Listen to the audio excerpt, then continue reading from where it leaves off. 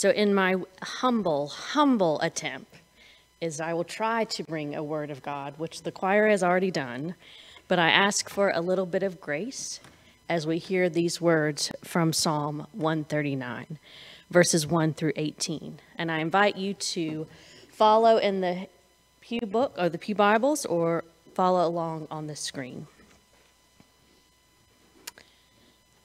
Lord, you have examined me. You know me. You know when I sit down and when I stand up, even from far away, you comprehend my plans. You study my traveling and resting. You are thoroughly familiar with all my ways. There isn't a word on my tongue, Lord, that you don't already know completely. You surround me front and back. You put your hand on me. That kind of knowledge is too much for me. It's so high above me that I cannot reach it. Where could I go to get away from your spirit? Where could I go to escape your presence? If I went to heaven, you would be there. If I went down to the grave, you would be there too. If I could fly on the wings of dawn, stopping to rest only on the far side of the ocean, even there your hand would guide me. Even there your strong hand would hold me tight. If I said the darkness will definitely hide me, the light will become night around me, even then the darkness isn't too dark for you. Nighttime would shine bright as day because darkness is the same as light to you. You are the one who created my innermost parts. You knit me together while I was still in my mother's womb. I give thanks to you that I was marvelously set apart. Your works are wonderful. I know that very well.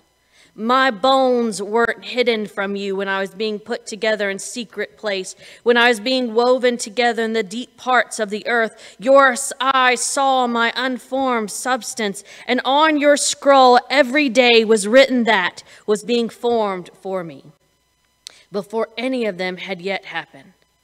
God, your plans are incomprehensible to me. Their total number is countless. If I try to count them, they outnumber grains of sand. If I came to the very end, I'd still be with you. The word of God for the people of God. Thanks be to God. I think it is only fair to start out this particular sermon by telling you and telling everyone that I have a love-hate relationship with this particular text from the book of Psalms. I love it because of the imagery it gives us. The imagery which constantly reminds us that no matter where I go, no matter where we go, we are always surrounded by God's loving presence. That since the beginning, not only since the beginning of time, but since our beginning, my beginning, God has been there, forming us, shaping us, filling us with love and light. This imagery reminds us that we are fearfully and wonderfully made in the image of our loving Creator, and that through all of our lives, God will be there guiding us and holding us in the palm of God's hand. These are the reasons why I love this particular text. The reasons why I hate it are more personal. Pastorally, I have shared these words hundreds of times with families, with friends, even within this community of faith in times of great sorrow and pain, usually at a celebration of life service.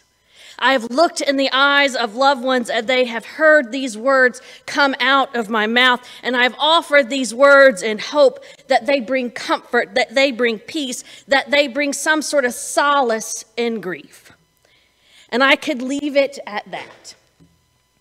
But the real reason I hate this text is even more personal than that. I hate this text because it was read at my daughter's funeral.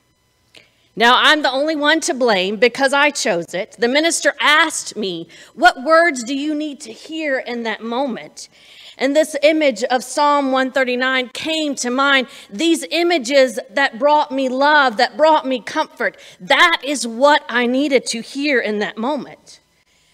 But now every time I hear this text, every time I share this text, these images of comfort, these images of love are tinged by my grief.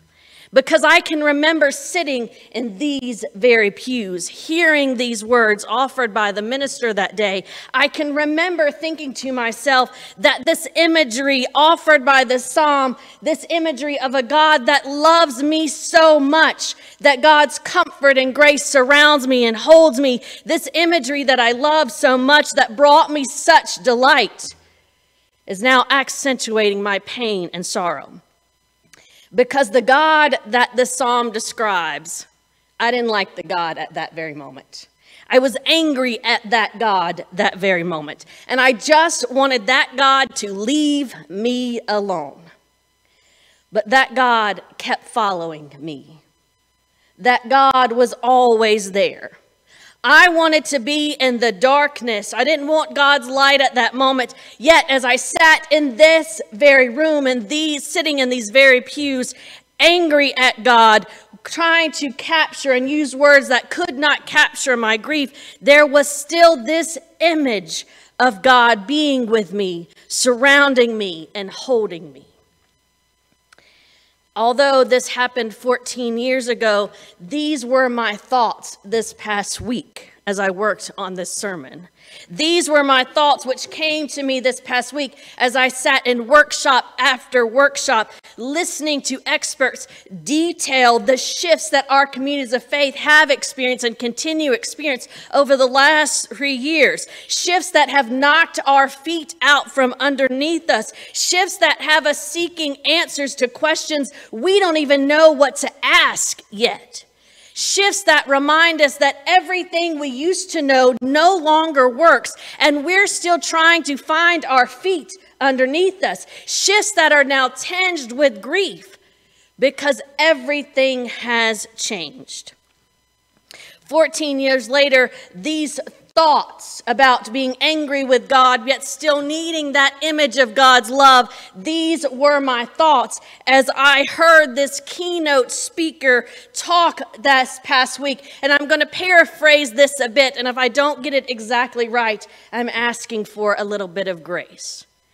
But in essence, this keynote speaker said, as a church, because we do not connect the pain in people's lives to the pain and suffering that Jesus experienced on the cross, we miss out on mission and ministry. And in doing so, we miss out on the healing power of the gospel message coming to life right there in our midst. You see, what I have often missed, what we often miss when we read these words from Psalm 139 is that we get frustrated. We get frustrated because God doesn't try to fix it. God is not there trying to make everything okay. We don't like the fact that God did not create the world, create this false sense of reality where everything in our lives is sunshines and rainbows. When we spend time with this text, oftentimes what we really miss is the gift that is laid out before us. Because what this psalm reminds us of each and every time we hear these words is that we have a God who comes along beside us in our grief and pain.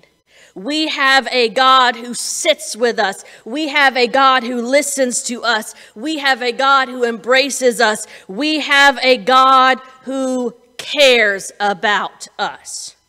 In these words, even though they may be tinged with grief, in these words written by the psalmist some 2,000 or more years ago, what we do have is the healing power of the gospel message brought to life right here in our midst. Or let me say it this way.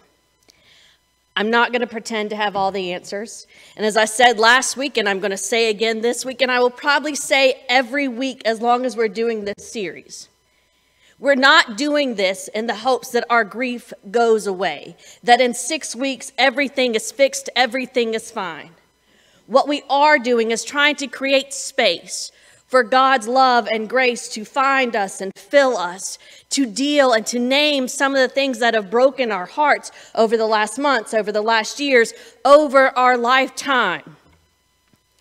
What I will share is this past week, as I was in this conference and I sat in workshop after workshop and I kept hearing the word trauma keep popping up over and over again. I'm not kidding. It was like they had shared notes. And it was like trauma this and trauma that and trauma, trauma, trauma. And every time this trauma was used to describe this collective trauma that we have experienced as a community.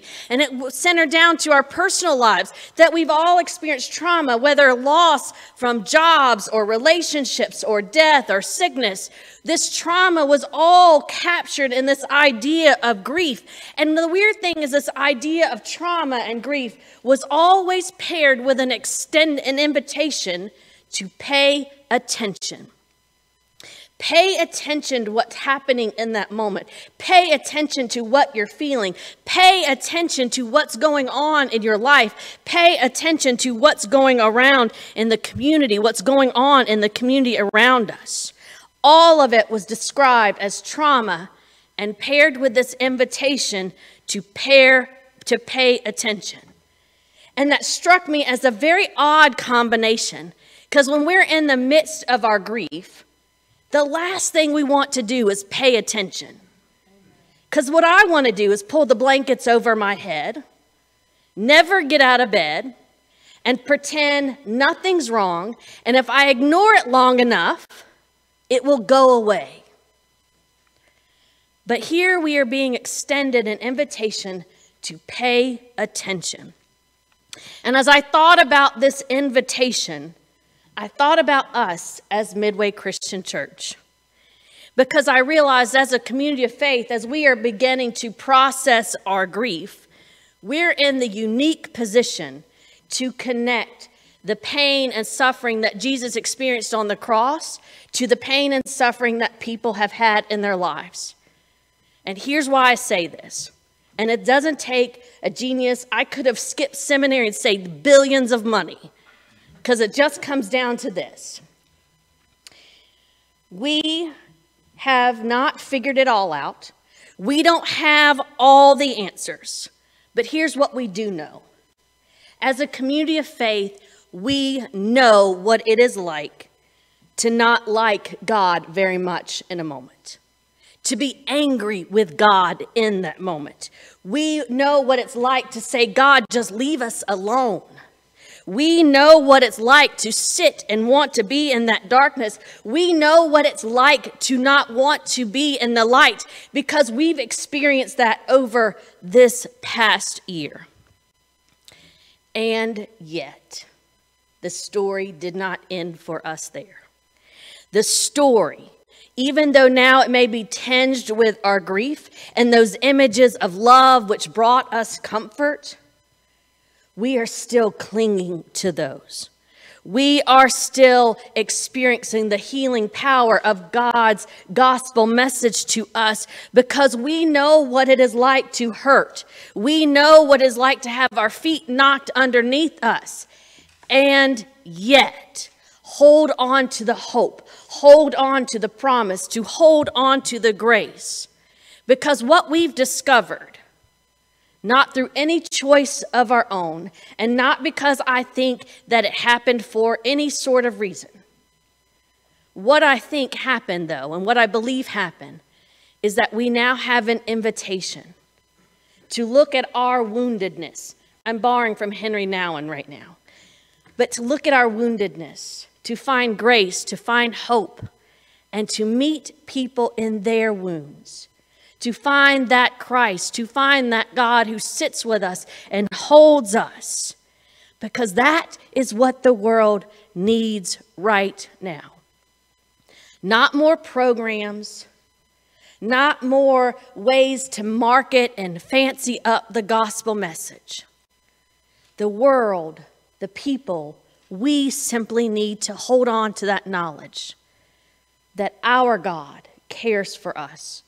That our God is not going to fix things, and that God is not creating a false sense of reality. But we do have a promise that our God will come along beside us, to sit with us, to meet us in our woundedness, And that is the gospel message, the healing power of the gospel message made real, coming to life right in our midst. And Midway Christian Church, that is what is needed in this moment. Amen.